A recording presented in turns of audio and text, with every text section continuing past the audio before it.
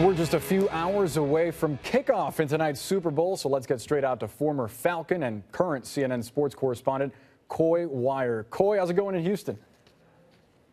Boris, it's a beautiful day here in Houston, NRG Stadium behind me. It is almost game time. I wish you were here. Listen, Matt Ryan and Tom Brady were the #1 and #2 rated passers in the NFL this season, and we are in for quite the treat in Super Bowl 51. Two of the very best going toe-to-toe. I was Matt Ryan's teammate for 3 years. I've met Tom Brady, and I can say that they are two of the league's most humble and disciplined players, and it's fascinating storyline when you think about how Matt Ryan played his college ball in the heart of Patriot Nation at Boston College. He looked up to Tom Brady, emulated him, modeled his game after him. Well, after 9 long seasons in the league, Matt can say he now holds something in common with the legend, NFL MVP, and Matt can also do something that no other quarterback has done in this game in more than 15 years, win both the league MVP and become Super Bowl champ in the same year. Other MVPs are 0-7 during that span. It's a tall task for Matt Ryan against Tom Brady in the past, and both of those guys described what this moment means to them.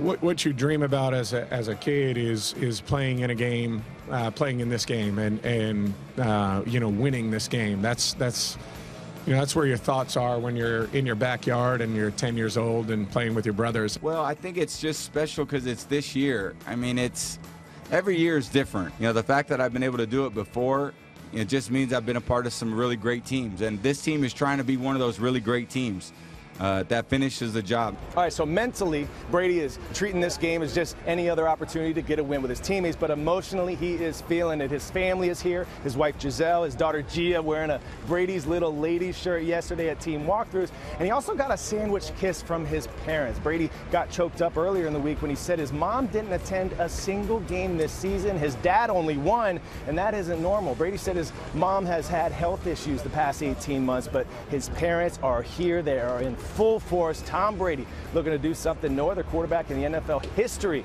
has done, become a Super Bowl champion for a 5th time. Boris, Super Bowl 51 here in Houston, a little surreal for me.